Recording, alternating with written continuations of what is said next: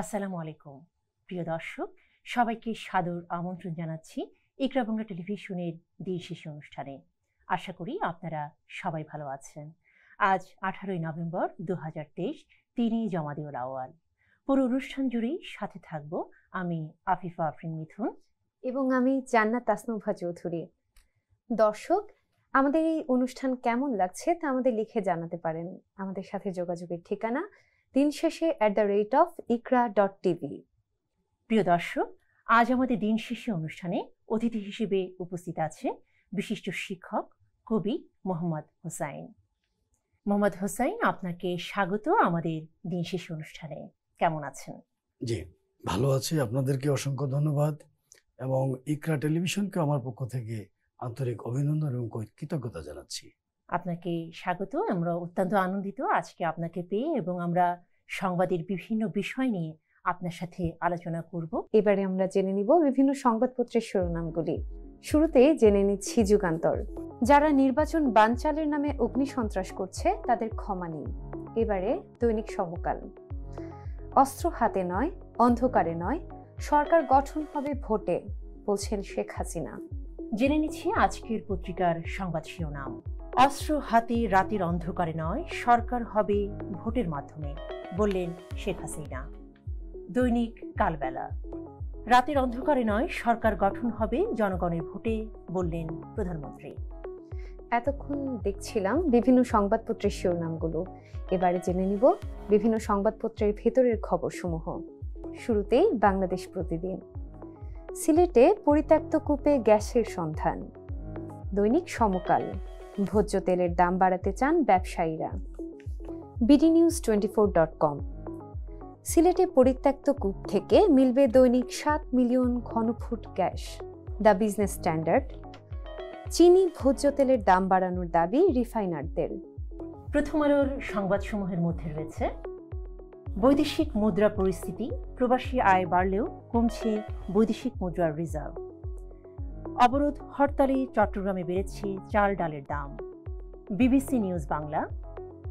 নির্বাচনের তফসিল নিয়ে বিএনপি, আওয়ামী লীগ ও অন্যান্য দলের প্রতিক্রিয়া। কালের কণ্ঠ। বাজার নিয়ন্ত্রণে চালু রাখতে হবে ডিম আলু আমদানি। দৈনিক ইত্তেফাক। শুরু হয়েছে হজের নিবন্ধন। প্রিয় দর্শক, এতক্ষণ আমরা সংবাদ শিরোনাম এবং সংবাদ সমূহগুলো দেখছিলাম। এখন আমরা আলোচনায় ফিরে যাচ্ছি আমাদের অতিথির কাছে। জনাব হোসাইন, আমরা এতক্ষণ বিভিন্ন সংবাদ মাধ্যমগুলোর এবং সংবাদ শিরোনামগুলো আমরা শুনলাম। তো এখানে একটা বিষয় আমাদের যেটা উঠে এসেছে যে নির্বাচনের তফসিল ঘোষণা, যেটা ইতিমধ্যে হয়েছে এবং বিভিন্ন দলের আমরা বিভিন্ন প্রতিক্রিয়া জানতে পেরেছি বা দেখতে পাচ্ছি। এবং এইটা নিয়ে একটা কথা আমি এখানে একটু আমি যুক্ত করতে চাই যে আমাদের প্রধানমন্ত্রী শেখ হাসিনা বলেছেন অস্ত্র হাতে রাতের অন্ধকারে নয়, সরকার হবে ভোটের মাধ্যমে। এটা আওয়ামী লীগের পক্ষ থেকে তাদের অভিব্যক্তি, কিন্তু অন্যান্য দলের প্রতিক্রিয়া সম্পর্কে আপনার মতামত কি? জি, ধন্যবাদ।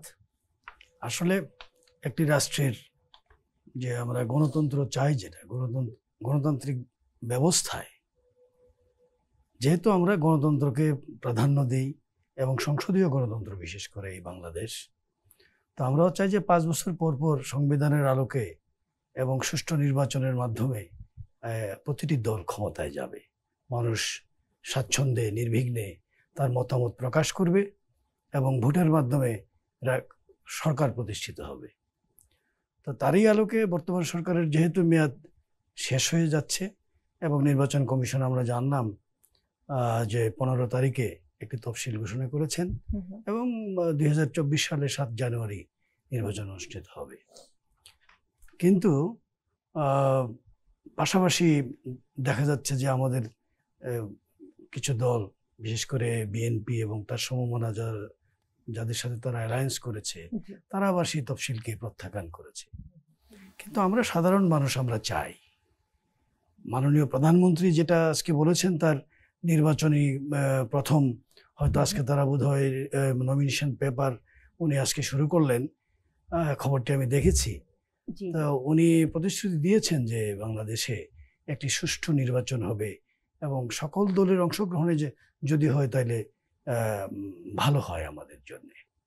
আসলে তো গণতান্ত্রিক প্রক্রিয়ার মাধ্যমে যদি মানুষ ভোট দিতে পারে, সেখানে তার মতামত প্রকাশ করতে পারে, তাহলেই তো গণতন্ত্র সাস্টেইন করবে, মানুষের মধ্যে স্বস্তি ফিরে আসবে এবং দেশ উন্নতির দিকে যাবে। আমরাও মনে করি যে বিরোধী দল যারা বিএনপি আজকে নির্বাচন বয়কট করেছে, তারা হরতাল দিচ্ছে, অবরোধ দিচ্ছে, এতে করে জনজীবনে অস্বস্তি নেমে আসছে এবং আমরা আতঙ্কিত। এবং এখানে আমি একটা জিনিস যুক্ত করতে চাই, আমাদের সম্মানিত সিএসি উনি কিন্তু অনুরোধ করেছেন, এই প্রথমবারের মতন ভাষণে তিনি বলেছেন যে দু দলের মধ্যে যেন সমঝোতাটা থাকে এবং দু দল আলোচনার মাধ্যমে যেন নির্বাচনে আসে। এটা এই প্রথমবারের মতন কোনো একজন চিফ ইলেকশন কমিশনার উনি বললেন। তো এই ব্যাপারে আপনার মতামতটা কি? নিশ্চয়ই আমরা চাই, আসলে আমরা যারা সাধারণ মানুষ বাংলাদেশের, আমরা তো দেশটাকে ভালোবাসি। এই দেশটি 30 লক্ষ শহীদের রক্তের বিনিময়ে অর্জিত আমাদের এই স্বাধীনতা। কাজে আমাদের দেশ গণতান্ত্রিক প্রক্রিয়া, সকলের মতামতের মাধ্যমে, ভোটের মাধ্যমে দেশে নির্বাচন হবে, যার যার পছন্দের সরকার বেছে নেবে। আমাদের সিএসি মহোদয় যে কথা বলছেন যে একটা সমঝোতার চেষ্টা বা কথা তো বলতে হবে।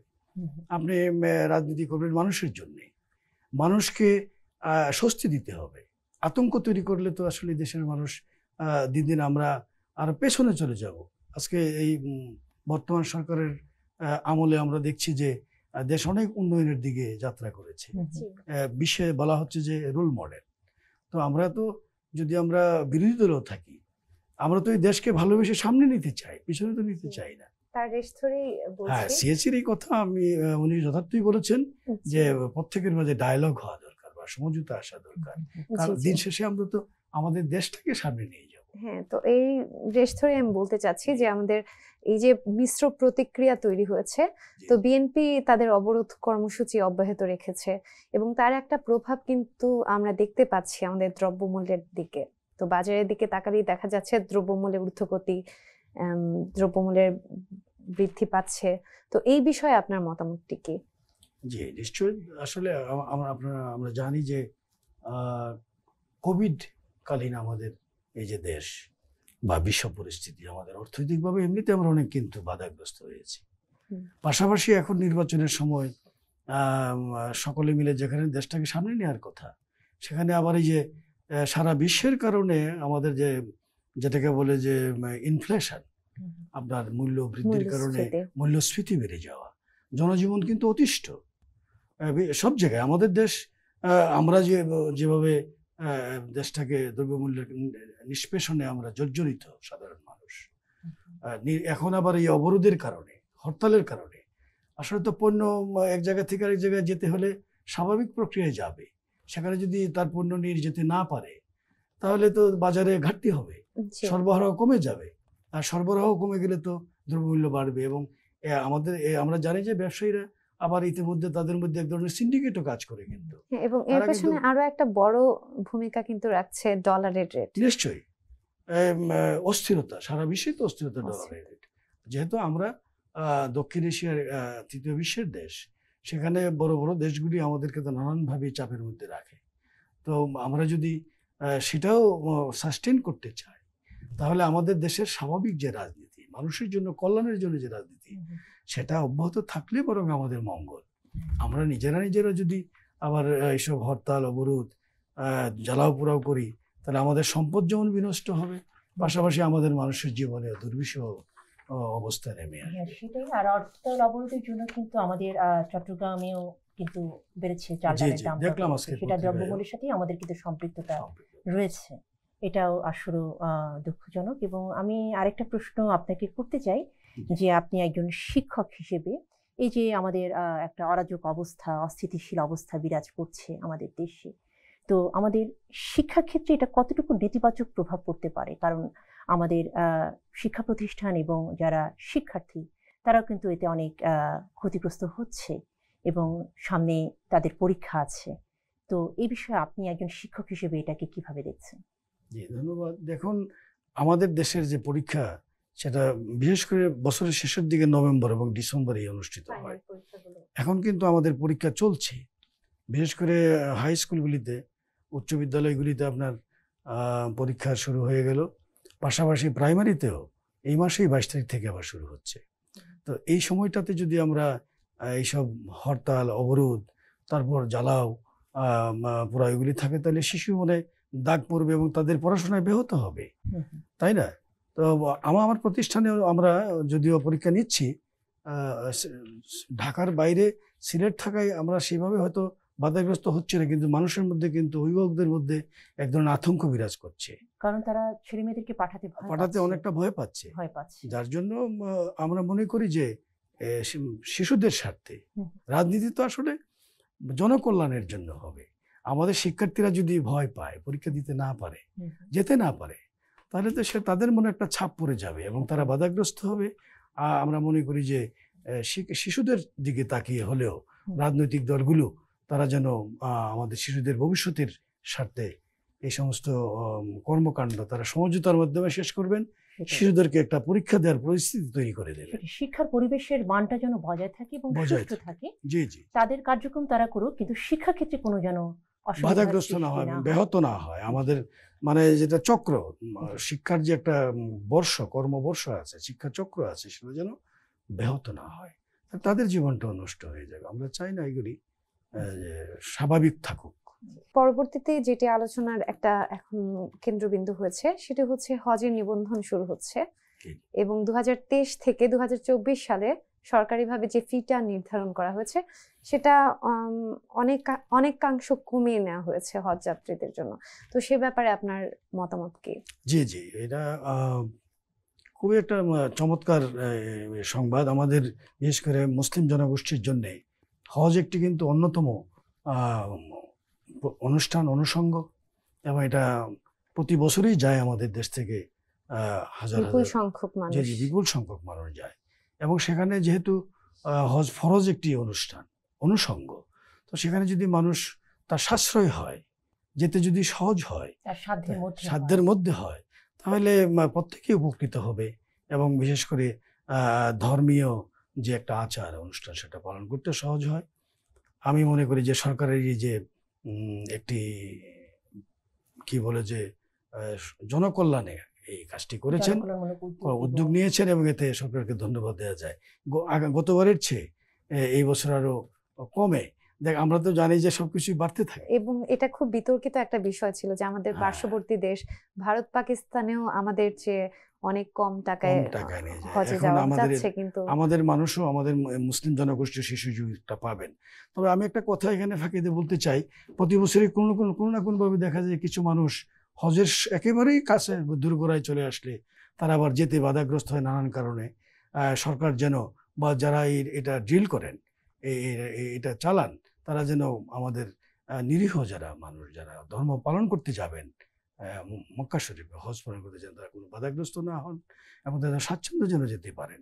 এখানে যেন কেউ কোনো ধরনের প্রতিবন্ধকতা তৈরি করতে না পারেন, এদিকটাও খেয়াল রাখবেন। এই কার্যক্রমের ধারা যেন অব্যাহত থাকে। জনাব হোসেন, আমাদের প্রত্যেকটা পত্রিকায় একটা শিরোনাম এসেছে যে সিলেটের পরিত্যক্ত কূপ থেকে প্রতিদিন মিলবে 70 লাখ ঘনফুট গ্যাস। এটা পাওয়া গেছে এবং এটা গোলাপগঞ্জের কৈলাসটিলায়। তো এটা কিন্তু আমাদের জন্য একটা বড় একটা খবর, আনন্দের খবর, সুখবর নিশ্চয়ই। তো এ ব্যাপারে আপনার মতামত জানতে যাচ্ছিলাম। আসলে আমাদের এই অনেক বেদনার খবরের ভিতরে এটি একটি বলা যায় যে আনন্দের খবর, কারণ আমরা আশার আলো। আমরা সাধারণত প্রতিদিনই কোনো না কোনো পত্রপত্রিকায় শুধু দেখা যায় যে দুর্বিষহ কথাবার্তা, অর্থাৎ মানুষের আতঙ্কিত করে এই ধরনের খবর। তো এই গ্যাস ফিল্ডের এই খবরটা ব্যক্তিগতভাবে আমি অত্যন্ত আনন্দিত হয়েছি এই কারণে যে আমরা শুনেছিলাম যে বাংলাদেশের গ্যাস প্রায় নিঃশেষ হয়ে যাওয়ার পথে। 30 সালের দিকে প্রভাব কিন্তু বিভিন্ন জায়গায় দেখা যাচ্ছে, নতুন নতুন বিল্ডিং গুলো গ্যাসের সংযোগ পাচ্ছে না। 30 সালের দিকে নাকি শুনছিলাম যে গ্যাস আর থাকবে না, কিন্তু এই যে সিলেটের পরিত্যক্ত যে গ্যাস কূপ, এই কূপ থেকে বিপুল পরিমাণ আবার গ্যাসের একটা সুখবর আমাদেরকে দিল যারা এটা উত্তোলন করেন বাংলাদেশের, এবং বাপেক্স মনে হয়, এবং আরো দু জায়গায় কিন্তু খুব সম্প্রতি গ্যাস পাওয়া গিয়েছে। সর্বশেষ পাওয়া গিয়েছে বিয়ানীবাজারে, জকিগঞ্জেও কয়েকদিন আগে শুনলাম। বিয়ানীবাজারে প্রায় 80 লক্ষ ঘনফুট গ্যাসের সন্ধান মিলেছে। অর্থাৎ 2025 সালের দিকে বলা হচ্ছে বাংলাদেশের বিপুল পরিমাণ আরো 14টি গ্যাস ক্ষেত্র থেকে আশা করছেন যে অ্যাপেক্স গ্যাস পাওয়া যাবে। এটা আমাদের জন্য আসলে একটা সম্ভাবনা হয়ে যাবে। আমাদের যে অর্থনীতি বাংলাদেশ যে এগিয়ে যাচ্ছে এবং আমরা যে সক্ষমতা অর্জন করছি গ্যাস উত্তোলনের জন্য, সেটা কিন্তু অত্যন্ত ভালো একটি চিন্তার ভালো জায়গা যাওয়ার আমাদেরকে আশাবাদী করে। আমাদের যারা আমরা কিনছি গ্যাস, যেটা আমাদের কেনা হচ্ছে বা আমরা অনেক বেশি দামে কিন্তু এটা আমাদেরকে কিনতে হচ্ছে, এবং আমাদের সাধারণ মানুষের জন্য কিন্তু এটা অনেক একটু আমাদের জন্য দুর্বিষহ হয়ে যায়, কারণ দামের যে ব্যাপার। কিন্তু এটার আশাতে আমার মনে হয় কিছুটা হলেও আমরা আশান্বিত হওয়া যায়, এবং এটা যদি কার্যকর হয় তাহলে মনে হয় আরো আমরা চাইবো যে এই গ্যাস যেহেতু আমাদের নিজস্ব সম্পদ, এই সম্পদ আহরিত হোক এবং জনকল্যাণে মানুষের উপকারে লাগুক, আমাদের অর্থনীতি সামনে আরো এগিয়ে যাক, যেন কোনো ধরনের দুর্নীতি অথবা গ্যাস ক্ষেত্রের জন্য কোনো কারণে ব্যাহত না হয়। এটা উত্তোলন করতে আমাদের যিনি থাকুন সরকারকেও আমরা আবেদন জানাবো যে আমাদের এই সম্পদগুলিকে যেন রক্ষা করা হয় এবং মানুষের কল্যাণে যেন সেটা ব্যয়িত হয়। এটাই আমাদের আশাবাদ। জনাব হোসাইন, আমরা আবারও আপনার কাছে ফিরে আসব। তার আগে প্রিয় দর্শক, আমরা দেখে নেব আন্তর্জাতিক গণমাধ্যমের কিছু সংবাদের শিরোনাম। The guardian: UN warns of immediate possibility of starvation in Gaza. IDF raid Jenin refugee camp in West Bank. Al Jazeera: Israel-Hamas war, list of key events, day 42. আমার কাছে আছে BBC news: Israel finds second hostage body as UN says it cannot take aid into Gaza. এবারে sky news: Next stage has begun, Israel minister says after evacuate leaflets dropped in southern Gaza. দেখছিলাম বিভিন্ন আন্তর্জাতিক গণমাধ্যমের সংবাদগুলো, এবং এর অধিকাংশ সংবাদ জড়িয়ে আছে গাজার বর্তমান পরিস্থিতি, এবং গাজার বর্তমান পরিস্থিতি নিয়ে আপনার কি মতামত? আসলে এটি একটি মানবিক বিপর্যয়। দীর্ঘদিন থেকে গাজা, ইসরায়েল এই রাষ্ট্র দুটি যুদ্ধে লিপ্ত, বিশেষ করে নিরীহ গাজাদের, প্যালেস্টাইনিদের জন্য, ফিলিস্তিনিদের জন্য তার নিজস্ব ভূখণ্ড থেকে তাদেরকে যে উৎখাত করার যে পদ্ধতি, এই যে সাম্রাজ্যবাদের যে অবস্থা, এটা খুবই দুঃখজনক। তার শিকার হচ্ছে বেশিরভাগই নারী এবং শিশু। এই যে আমরা দেখছি প্রতিদিনই হাসপাতালে বোম্বিং হচ্ছে, বোমা মারছে, এবং অনেক বিল্ডিং ধসে যাচ্ছে এবং তার ভিতর থেকে মৃত শিশুর লাশ নিয়ে আসছে। মানে আমাদেরকে এতটাই মর্মাহত করে, যে কারণ প্রত্যেক যুদ্ধই আসলে মানবিক বিপর্যয় ডেকে আনে, কার্স ডেকে আনে, যেটা আমরা কখনোই চাই না। এবং আমরা মনে করি যে জাতিসংঘ অতি দ্রুত সেটা, আমরা জেনেছি যে জাতিসংঘ নিরাপত্তা পরিষদে যুদ্ধ বন্ধের জন্য একমত হয়েছে। মাঝখানে যদিও সেটা ভেটো দিয়েছিল, একটা ইসরায়েল নাকচ করে দিয়েছিল, কিন্তু আমরা চাই অনতিবিলম্বে যুদ্ধ বন্ধ হোক এবং এই যে গাজাবাসীর যে দুঃখ কষ্ট এবং যে মানবিক বিপর্যয়, জেনোসাইড, সেটি বন্ধ করা উচিত। এবং বর্তমানে গাজার যে অবস্থা, সেটা হচ্ছে যোগাযোগ ব্যবস্থা বন্ধ এবং হাসপাতালগুলোতেও পর্যাপ্ত পানি এবং অক্সিজেনের অভাব দেখা দিয়েছে। দেখুন, সকল যুদ্ধ কিন্তু মানুষের ক্ষতি করে, ধ্বংসযজ্ঞ নিয়ে আসে। কিন্তু যুদ্ধ হয়, যারা যুদ্ধ করে হয়তো দুই পক্ষের ভিতরে, কিন্তু সাধারণ মানুষ তো ক্ষতিগ্রস্ত হচ্ছে। এখানে দেখা যাচ্ছে যে এই যে জেনোসাইড, বিশেষ করে শিশু, নারী, বৃদ্ধ এবং হাসপাতাল, মানুষ তো আশ্রয় নেই হাসপাতালে চিকিৎসার জন্য, হসপিটালগুলো কিন্তু বন্ধ হয়ে যাচ্ছে এবং এরা পানির যে সঞ্চালন বন্ধ, গ্যাস বন্ধ। অর্থাৎ একটি দেশকে নানানভাবে ক্ষতিগ্রস্ত করার জন্য, ধ্বংস করার জন্য, এই যে ক্লিনজিং, এথনিক ক্লিনজিং করার জন্য যে সাম্রাজ্যবাদ ইসরায়েল, সেটা আমরা চাই না কখনোই। আমেরিকা যদি চায়, আমরা দেখছি যে আমেরিকা এবং ইসরায়েল তারা মানবতার কথা বলে, আমেরিকা সমগ্র বিশ্বে তাদের মানবাধিকারের কথা বলে, গণতন্ত্রের কথা বলে, কিন্তু ইসরায়েলের বেলায়, গাজার বেলায় তারা নিশ্চুপ। সেখানে তারা আবার উৎসাহিত করছে ইসরায়েলকে। এটা কোনোভাবেই মেনে নেওয়া যায় না। বিশ্বের যারা মানবিক মানুষ, যারা বিবেকবান, আমরা চাই প্রত্যেকেই সেটার প্রতিবাদ করুক, এবং বিশেষ করে শিশুদের, নারীদের, মানুষের যে ধ্বংস, মানুষেরকে যে বিপর্যয়, সেটা অনতিবিলম্বে বন্ধ করা উচিত। আমাদের মাননীয় প্রধানমন্ত্রী জননেত্রী শেখ হাসিনা উনি জাতিসংঘেও কিন্তু বলেছেন, আজকেও বলেছেন, এবং উনি কিন্তু বলছেন। কয়েকদিন আগে উনি যে নারী মধ্যপ্রাচ্যে গিয়েছিলেন, সেখানেও তিনি কিন্তু এই যুদ্ধবন্ধের কথা আহ্বান জানিয়েছেন। আমরা চাই প্রত্যেক সাধারণ মানুষ, পৃথিবীর সকল মানবিক মানুষ, মানবতাকামী মানুষ এই যুদ্ধের বিরুদ্ধে কথা বলবেন এবং ইসরায়েলকে বাধ্য করবেন, জাতিসংঘ বাধ্য করবে যেন ওই বিপর্যয় না আসে, মানুষের যেন কল্যাণ হয়, মঙ্গল, মানুষ যেন তার স্বাভাবিক জীবনযাপন করতে পারে। আমাদের এটাই দাবি। আমরাও চাই একটা সুন্দর পরিবেশ, একটা সুন্দর বিশ্ব গড়ে উঠুক, যেখানে থাকবে না কোনো যুদ্ধ, যেখানে থাকবে শুধু শান্তি। মানুষ যেন শান্তি নিয়ে এই পৃথিবীতে থাকতে পারে, এটাই আমাদের প্রত্যাশা হোক। সেটা শুধু আমাদের না, আমাদের সকলের, সকল মানুষের। আমরা যেন ভবিষ্যৎ প্রজন্মের জন্য একটা সুন্দর পৃথিবী গড়ে তুলতে পারি, রেখে যেতে পারি, আমাদের প্রত্যাশা। জি জি। অসংখ্য ধন্যবাদ জনাব হোসাইন, এবং আপনার সাথে আলোচনা করে আমরা অত্যন্ত আনন্দিত, উদ্বেলিত, কারণ আমরা অনেক গুরুত্বপূর্ণ বিষয় আপনার মাধ্যমে জানতে পেরেছি। আগত অনুষ্ঠানগুলোতেও আপনার উপস্থিতি কামনা করছি। আপনি অনেক ভালো থাকবেন, আপনার জন্য নিরন্তর শুভকামনা। আপনাদেরকেও আমি কৃতজ্ঞতা এবং অভিনন্দন জানাচ্ছি ইকরা বাংলা টেলিভিশনকে আমাকে আমন্ত্রণ জানানোর জন্য, এবং আপনাদের উত্তর সমৃদ্ধি কামনা করছি। ধন্যবাদ। দর্শক, এবারে জানিয়ে দিচ্ছি আগামীকালের আবহাওয়ার পূর্বাভাস। আগামীকাল 19 নভেম্বর রবিবার, সূর্যোদয় 7:25 এবং সূর্যাস্ত 4:06। সর্বোচ্চ তাপমাত্রা 15 ডিগ্রি সেলসিয়াস এবং সর্বনিম্ন তাপমাত্রা 8 ডিগ্রি সেলসিয়াস। দর্শক, জেনে নিচ্ছি আগামীকালের লন্ডন ও পার্শ্ববর্তী এলাকার নামাজের সময়সূচি। ফজর 5:40, জোহর 11:51, আসর 1:45, মাগরিব 4:09, এশা 5:43। দর্শক, দেখতে দেখতে আমরা অনুষ্ঠানের শেষ পর্যায়ে চলে এসেছি। আমাদের আগামী অনুষ্ঠান দেখার আমন্ত্রণ জানাচ্ছি।